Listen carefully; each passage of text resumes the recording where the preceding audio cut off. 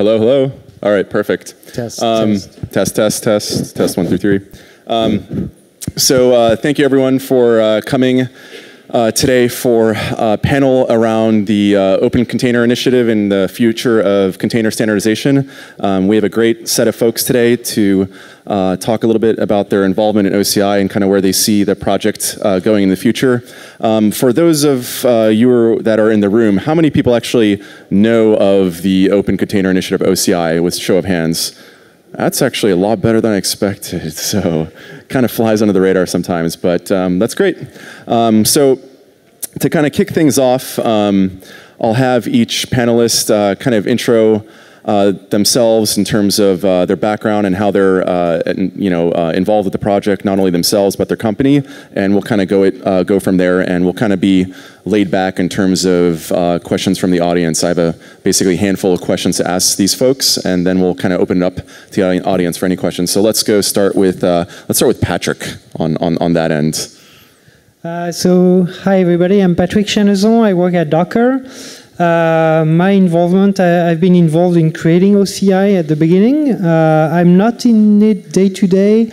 On the Docker side, we have Michael Crosby, who's doing the runtime spec, and Stephen Day, the image spec. Yeah, so that's it. And good afternoon. My name is Jeff Borick, and I work for IBM, and I've been working in and around open source for about a decade now, going back to cross-platform Linux strategy for IBM systems. But for the last 2+ years, I've been working in and around the open ecosystems associated with the foundation of the OCI, early work with Docker, OpenStack, the Open API initiative. So ask me about open after the session if you'd like. Cool. My name is Vincent Batts. Have been in, so I work at Red Hat. I've been in and around the container open source community for about 3.5 years. Yeah, and particularly with the Open Containers Initiative for the last 1.5 years, maintainer of various projects and on the technical oversight board. So pretty well vested there. I'm Brandon Phillips, the CTO and co-founder of CoreOS. We got involved in OCI as one of the project co-founders with Red Hat and Docker and a lot of the other folks on stage. And I sit on the technical oversight board and chair the technical oversight board of the OCI. And yeah, and along with Vincent and everybody else, we've written a large bulk of this specification. Hi everyone, my name is Saurya Das. I'm a product manager in the Azure Container Service team. Microsoft is, of course, involved in OCI specification.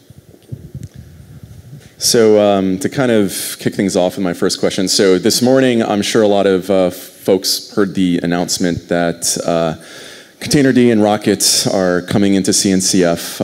I've had the unfortunate job of being pinged by a lot of folks of what that actually means for the OCI and how that's related. So I will properly deflect that question to our panelists to kind of give an update to everyone here on that. So feel free to kind of answer in any way you want to, so from your perspective. Sure. So I think I look at it from essentially 2 different consumers. There's the people who are building containers and the software that then downloads and executes the containers. For OCI, my primary concern, and I think the reason why a lot of us are involved, is we want to give confidence to all of you, the users, that there is a specification that you can build against, that you can build your applications against, and then have some reasonable expectation that given somebody building a piece of software that can execute that image, there's a stamp that your thingy that you built maybe last week or a year ago or 2 years ago is able to be executed and ran in an expected way on the other side. I'm sympathetic to the people who have to execute the container, which is the hard work that is done inside of Containerd and Rocket, but primarily I'm concerned with ensuring that we have these specs so that there's confidence that building a container today means that it will work into the future.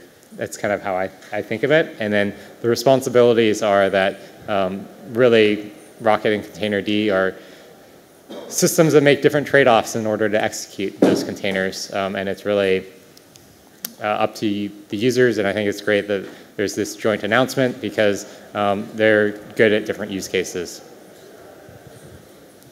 Yeah, so on the Docker side, I gave our perspective this morning. OCI is the spec, and so runc is the reference implementation for the runtime spec, but it's at the spec level, and then Containerd is an implementation of that spec, and it actually includes runc. So I'd say when people are asking what does it mean for OCI, it's just one more implementation of OCI. Awesome. Well, I'll take that as an answer. I'll give you one last opinion, sure, if you like. Yeah, absolutely. Well, at the end of the day, quick show of hands, how many out in the audience have been involved in SDOs or traditional standards development organizations in the past? Yep. Okay, so, I think everyone's obviously seen a large shift over the last decade to a focus from a kind of a standards-first type of orientation towards the rapid activity that's happening in open source communities. And when, IBM's certainly been heavily involved with open source for, over 15 years now, but one of the big things that IBM focuses on is trying to make sure that when something takes off in an open community from an open source software perspective, it's not just open around this open source license, but it's also open in terms of the way the project's governed. So IBM's been working across different constituencies and ecosystems and vendors to try and work with and bring folks into things like the Linux Foundation to try and ensure that this really, takes off and a rising tide can float all boats. Awesome. To kind of get back to kind of Patrick's point a little bit about Containerd and what aspects of OCI are kind of part of that. I think a lot of people get confused in terms of what actually is kind of in scope for OCI, versus what's available in Rocket and some other implementations out there. Does anyone kind of want to speak to this? Because when we first created OCI, we very deliberately limited the scope of the project. Is kind of one way to put it. For whatever many reasons that was, but just for the education of the audience, do you kind of want to speak to kind of delineation line of what's in OCI and versus kind of in the higher level implementations like Rocket and Containerd and all the stuff that they do. So, you haven't spoke yet, Vincent. So please speak. Okay. So some of it has either just been the interesting thing about OCI, and to some extent CNCF, but because OCI has been trying to lead with some certain amount of specification that CNCF effectively wants to depend on, because some of the projects that are being grown out of or added to CNCF to grow depend on what the work being done in OCI is. But it's been an open governance model from the beginning, and so some of that has kind of led to, I don't think it's codified or anything anywhere, mostly just kind of a general feeling that OCI has been specifications, CNCF has been code. There are, that's obviously not hard and fast because runc is over there, even though if it's a reference implementation. OCI now has libraries for how to handle the digest of layers. It now has some SE Linux libraries. So there is code in OCI. And I think CNI is in CNCF, and that has some specifications to it as well. Not yet. Oh, it's not. Oh. Well, the TOC decision. That's fine. But still, so there are going to be some amount of, even if just de facto standards arising out of CNCF, maybe not codified specifications. And there is code that lives in OCI. So the line is blurry, no doubt. But as far as the scope, because of all the folks that are involved, and I think to some people's dismay, we wanted OCI to start off with the simplest building blocks, because some of this has been moving so fast, and we are, to some extent, a trailing specification. We wanted those basic building blocks. So when folks say, why is this not being done in OCI yet, or blah, blah, blah, why are you just doing runtime and image? We needed that conversation first, because anything that builds on after that, distribution, signing, so on and so forth, some of the things that kind of challenge what is in scope, it's all, let's get the first building blocks done first, and then we can move on and have these other conversations. Because even those simple building blocks, like Brandon said, the tooling that builds on it, that consumers want to rely on for an indefinite future, all this comes back to certain building blocks. This is the scope right now. As you get higher in the stack, it gets a little blurry whether or not you're just talking about a de facto standard or a specification.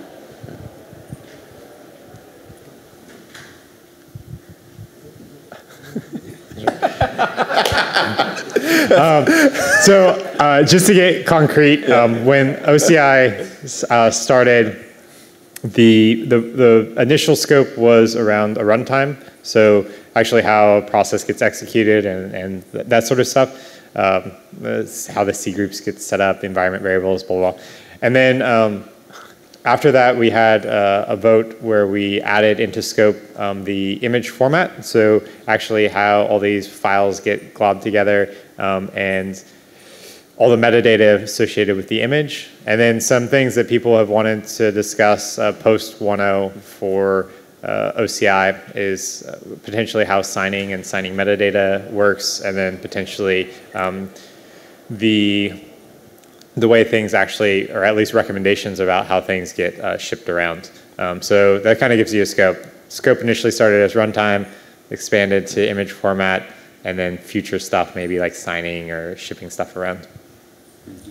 Yeah, do any of you remember the RSS wars or have been involved in that? No, okay, so Adam, maybe it's a wrong example then.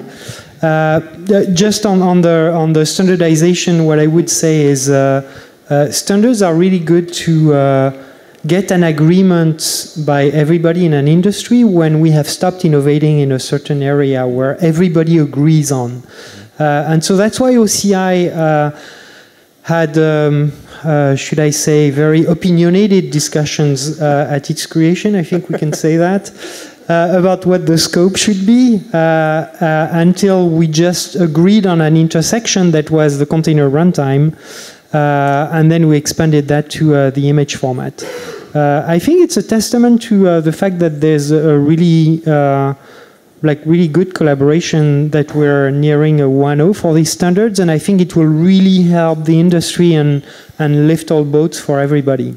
So to kind of expand on your point, one of my favorite questions I get in my inbox for people is like, so when is OCI shipping 1.0? What's taking so long? And I think it's time for Microsoft to answer a question. No. And so, and honestly, and my response is generally, for a standards body, we're actually moving, pretty decently. Look how long it took, like HTTP 2.0 and all that shit to take place. So, geez, look how fast the W3C moves for things. So, but I won't answer this question. I'll have someone in the panel talk about. So, I know we're close. There's rumors on the street that we may be shipping 1.0 soon. I'll just say that during the Expo drink ticket break this evening, we'll all be doing a stand-up routine with our favorite standards jokes, like, I love standards, there's so many to choose from. But All right, to put Vincent on the spot. Yeah, I was about to say, I just got finished talking. Well, it is kind of funny, and I get asked this often enough, that there is a dichotomy at play, and open source is a bizarre and wonderful convergence. And you see the San Francisco Bay mindset when it's like we're a year and a half into this, and people are like, "Oh God, like why is this not done already?" And then I go talk to folks in the industry, and they're like, "This is moving very fast. Like, are we sure? I mean, like, you're comfortable with this? Like less than 2 years, and you're ready for a 1.0? Like, woo!" And so we are in a bizarre intersection, but the testament is that much of this is being used in production already, and there are plenty of tools, projects, and all the way up the stack, and to a large degree, some of this is an implementation detail. It is almost by design boring, and as it should be, but that same testament means that this stuff is being used in production, some of it even pre-release, like there's already been folks implement to some of the release candidates, and there would be a slight change and they had to retool. That's where we are with the, so both the image spec and the runtime spec are at a 1.0.0 release candidate 5. There's no formal cadence to say thou shalt have, well, it says at least, but it's not like 5, there's no patterns like even on the Linux kernel that you have about 7 or 8 release candidates and then we release every so often. There's none of that. It's a lot of folks saying how much they've vetted it, how much they test it, how much they feel comfortable that any changes that we make after a 1.0 aren't going to be bolted on. We feel pretty comfortable with that. So with the runtime, we're at RC5. I mean, I didn't prepare for this, but we could like put up the vote right here on the stage for that, for the 1.0, and it would likely have like a week vet turnaround because this is just waiting on like a rebase of some of the tools that are consuming run C, so run C being on this updated implementation, green flags up the CI/CD stack that are consumers of this implementation. Let's go. For the image spec, there was a few changes in one of the recent RCs, so we probably will have at least one more RC for that, and then put a similar vote process. I can fairly comfortably say that within a month or two, both will be at a 1.0, and this is great because for so many people in the room, if you are looking to see what that means for you, or if you're writing tools that interact with this, there have been a brave few people say, I will take a pre-release spec and implement my tools for it. You know what you're getting into at that point. God knows enough people watched AMQP. But most people are saying, once it's 1.0, let's go. And we are within a month or two of that. Yeah, and one of the sort of lines that we've been trying to ride is, I think, there's been a couple of people who had a very fair criticism about not having implementations of some of the release candidates, and so we've been riding this line of writing a specification and then trying to encourage people to actually build software against the specification and then getting feedback. So I just wanted to recognize some of the projects that are doing that hard work. So Run C has had to put up with a lot of changes. So bless the heart of everyone on that team. And then on the image spec side, folks like Amazon's Elastic Container Registry implemented a draft specification of the OCI image spec, which was very bold of them to put that into beta on a public service that they have to maintain as software as a service. I love surprises. Yeah, and so there's been a lot of other projects. There's been multiple implementations of the runtime spec. Stuff like Containerd and Rocket, et cetera, are implementing both image spec and runtime spec, either through dependent projects or independent implementations. There's Cypher did his own implementation of the runtime spec, et cetera, et cetera. So a lot of the credit for the progress also goes to the folks that are actually holding us accountable that this can be built into code. Cool. So before I kind of ask our lovely panelists about kind of the future of OCI, are we done when we hit 1.0 or not? I'd like to kind of turn it over to the audience and see if there's any questions that you have about OCI to the folks that work on it. Yes, let's be fun. Okay, my main question is regarding networking. So the CNI and the CNM equivalent words, let's say in quotes. What is the status there with the networking? Yeah, I'll take a swing at it as one of the people responsible for CNI. So where we're at there is that we have a bunch of implementations of CNI, both on the people consuming it, so projects like Kubernetes and Mesos and Cloud Foundry, I believe, and then network vendors implementing it. So you have Flannel and Weave and Calico and Contiv, and I'm sure I'm missing somebody who's going to be mad at me later. And so I think that ecosystem is going along nicely, and I think it's a natural fit for CNCF at some point. simply because like we do have a lot of the cloud native scheduling systems utilizing it today. So. And in particular, OCI, the current scope, networking and like storage is out of scope. So CNI would not be a natural fit for OCI. Yep. Yeah, so I can add to that. So networking definitely was not out of scope, or was out of scope of OCI. Yeah. And in Containerd, so the goal of Containerd is to be that core container runtime that Kubernetes or Docker could use. And initially we had networking at we had 4 steps into our roadmap unto 1.0. Initially, we had networking in there with a nice sentence in the roadmap saying, oh, we need to find something that's between CNI, which is pretty low level, and CNM, which is much higher level. Something in between that would work for both. Very quickly, after some discussions, we just decided that it's out of scope for Containerd as well. So the way you're doing networking is that the higher level system like Kubernetes is going to do its CNI business for networking and then create the network namespaces and inject them in the container. And Docker will do the same for CNM. So it's out of the core container runtime today. I'd say in the future there needs to be some discussion about how to maybe reconcile these models, but it seems to be a pretty difficult task. I'll throw something out controversial. So one of the great things about these specifications and like solving this is largely like I'm not super sympathetic to network vendors. Like if they have to write 2 whole plugins to plug into this entire ecosystem here, I'm okay with them wasting a little bit of time and effort. And so like I think it's a great long-term goal to reconcile the 2 models, but largely it's not an unreasonable amount of effort to have like in a gigantic company like Cisco write 2 plugins. So they can do it. It's a strong ask. Any other questions? I think I saw another hand, but I don't.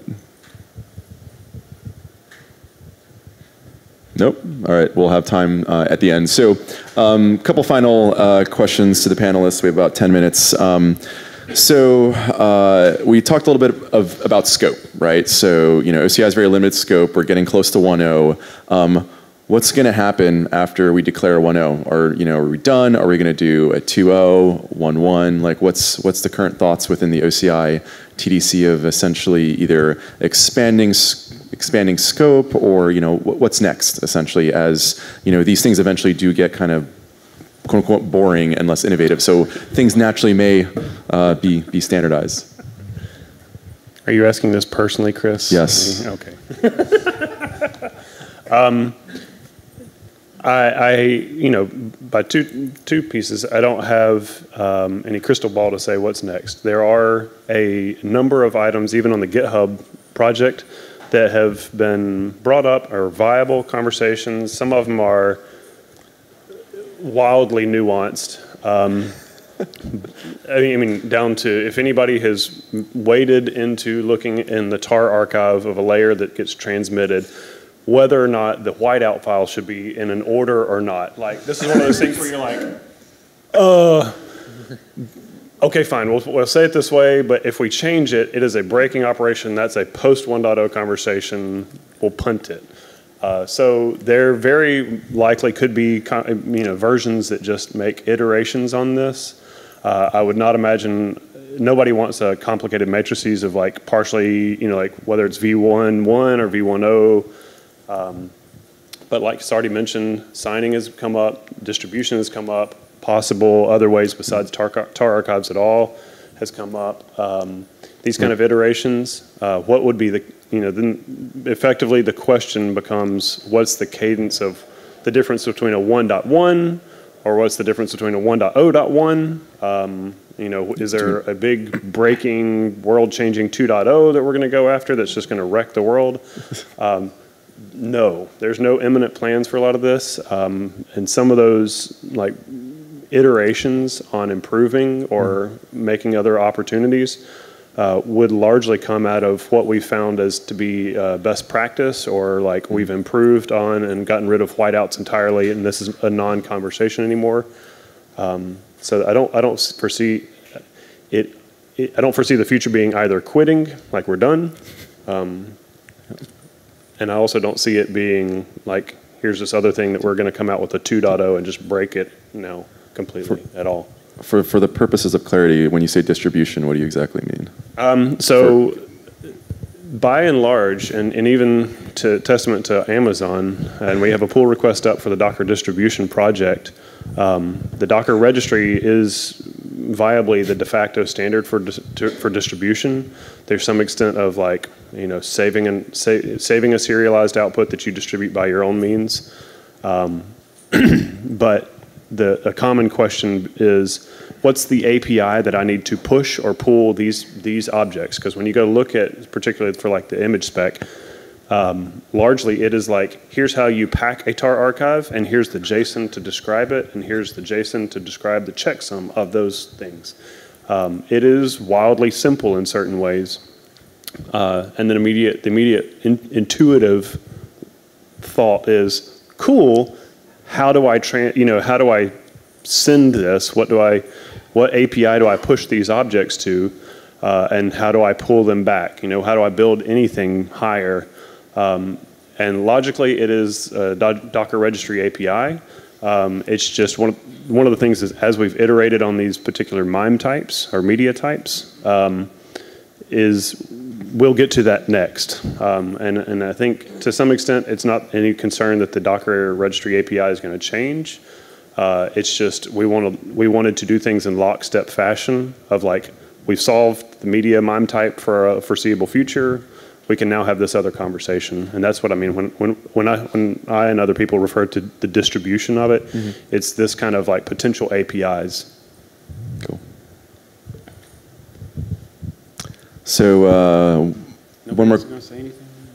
Yeah, and I was like, no one else wants to talk about the future? Just like all out of Vincent, yeah. Brandon, obviously you have opinions here. Well, I guess some context on the future stuff. So with 1.0, one of the things that we sort of early agreed upon was for people who wanted to build it into the registry, like Amazon, we wanted to make it as easy for them without much disruption to convert images into OCI. And one of the early compromises was ensuring that, so there's two pieces of an image. There's the metadata that describes the image, and then that tarball that has all the files in it.